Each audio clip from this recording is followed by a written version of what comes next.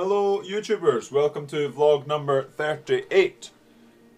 Today, as you could probably tell, my voice is a bit better. On top of my throat feeling better too.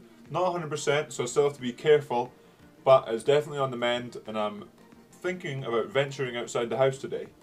Unfortunately it's raining, so I'm going to go down to the shops because I need some milk, obviously, I need to go get that milk. And my mum's coming down this weekend, so we're going to get some stuff for that. I think she was feeling a bit bad for not coming down when I had the surgery, but I'm a big boy, I can take care of myself. Apart from that, got a couple of things to do on the computer. Played Fortnite this morning, couple of good games. Still figuring out the screen recording and my voice is getting better for that, so hopefully eventually we'll get some games played with some followers, some subscribers. That'll be exciting. So apart from that, I'm going to get ready, grab a bit of food and head out, get some milk. Oh yeah!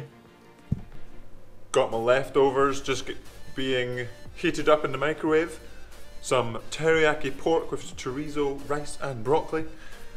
One thing I thought was really interesting, a lot of people I was talking to when getting tonsils out, it's like, nah, ice cream, don't eat like hard things, don't eat salty things, don't eat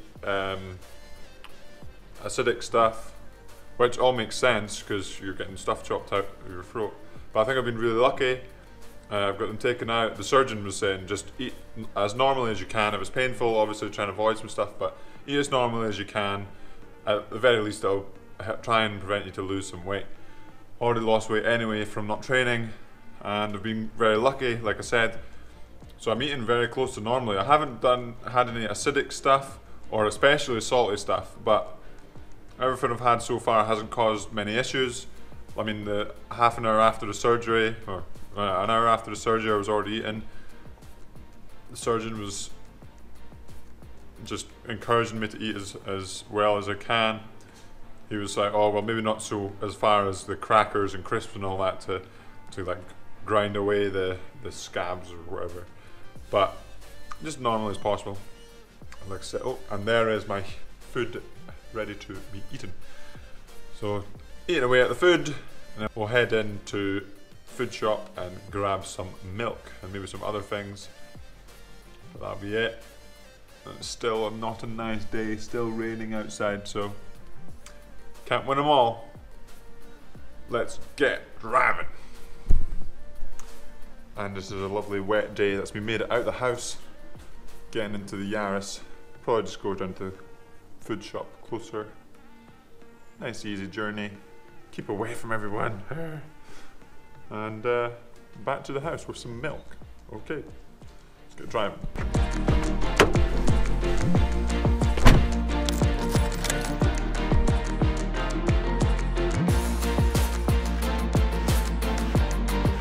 As per usual, the Waitrose car park is very busy, so I eventually found a space. Yep, just gonna nip in and out for some milk and then back to the house. Let's go get that milk.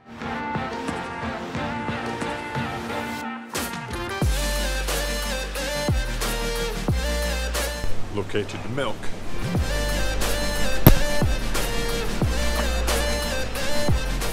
While I'm here, I'll get some pastry and some butter to make some rhubarb and apple pie. Wah, made it in the car. And now we go back to the house. And welcome back to the house. Since I've got the pastry and the butter now to make the apple and rhubarb pie, why not get to it? I'm actually not sure about how old the rhubarb and the apple is. We need to check that first. But if it's all good, let's get to making a pie. Step one to every recipe, getting all the ingredients together. So I'm gonna just go and collect all the ingredients. For the apple and rhubarb pie, I'm gonna need some brown sugar, some cinnamon, butter, unsalted, a little bit of salt, so maybe it's better to do salted butter. I've just got some short crust pastry that you can buy in a pack, just makes it really easy. Rhubarb apple or any filling of your choice. I think that's it, so it's really, really simple. Let's get to it.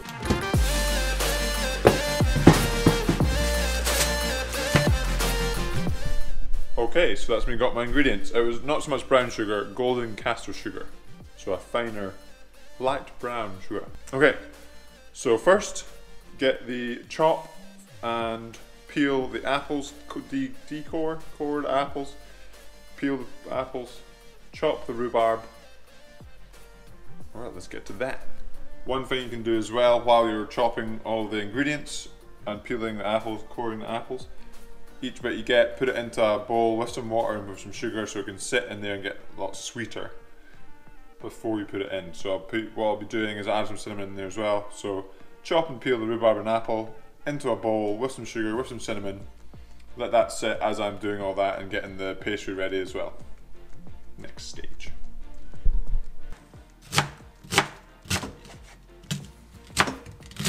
And then just roughly chop all the rhubarb. There we go. So stick that into the bowl.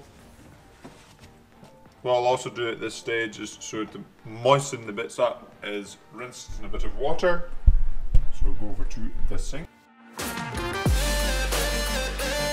go from there, add some of the sugar, just a rough amount. I'm pretty much not measuring anything here. And add some cinnamon as well to there.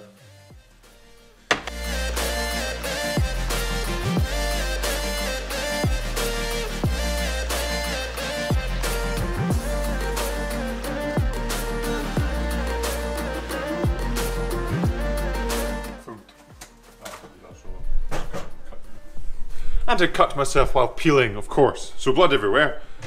Put the apples into the sugar and cinnamon bowl, and now we go on to the pastry.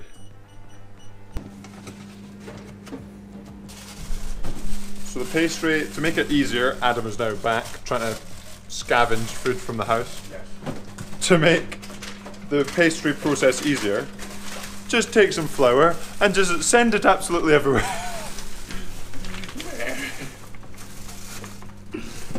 On your rolling pin, on the pastry, on the roof. More flour the better.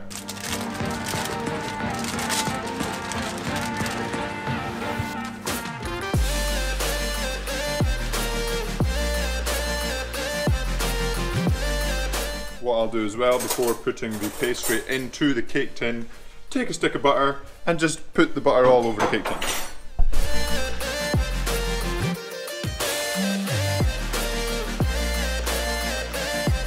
Now to do the cinnamon sugar crumbly mix that goes in with the fruit.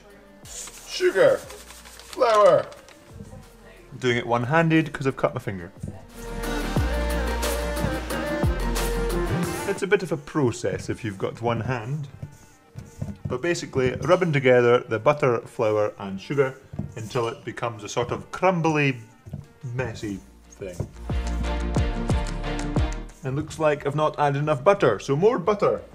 And while we are at this process, you can preheat the oven. I'll just sit at like 160, 170. And a fan assisted oven, your oven may vary. So you don't want it to be like a dough, but you want sort of little bits of dough mixture. Okay, so this is what I'm looking for. This sort of crumbly mixture. So now to add it all together, what I'll do is get the pie right here. Get the pie and the fruit. And what I'll do is add a little bit of the mixture to the bottom of the pie. Add a little bit of mixture to the fruit. Take some of the fruit, add it to the pie. About half-ish, just over half, then take a lot of the crumbly mix, add that in.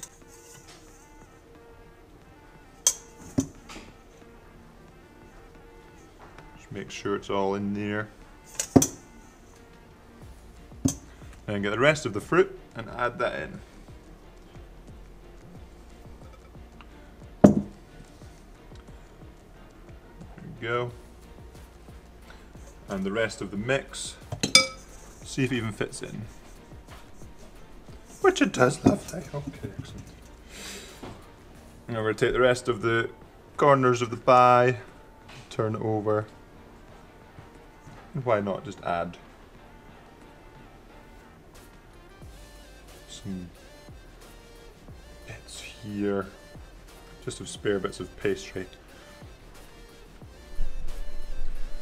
So as you can see, this is a very rough recipe, but it tastes delicious. Really simple to do, just a bit messy. And let's get it in. I'll wash my hands. Let's get it into the oven.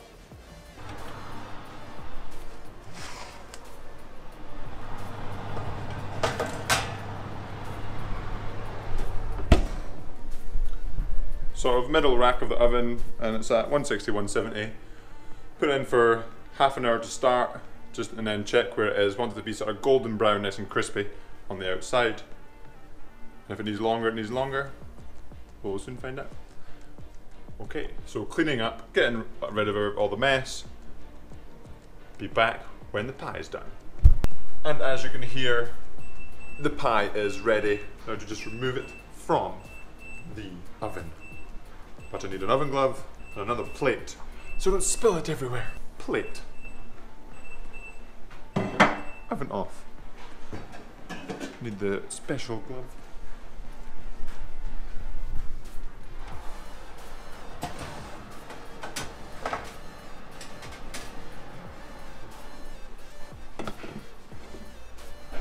I think that looks pretty good. Let's get straight in, shall we?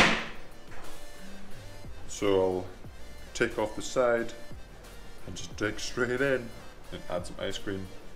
Absolutely fantastic.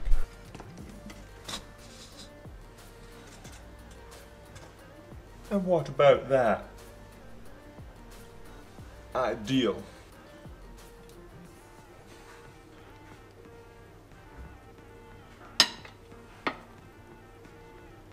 So, all the syrup, all the sugar, the butter has all melted and become a syrupy goodness.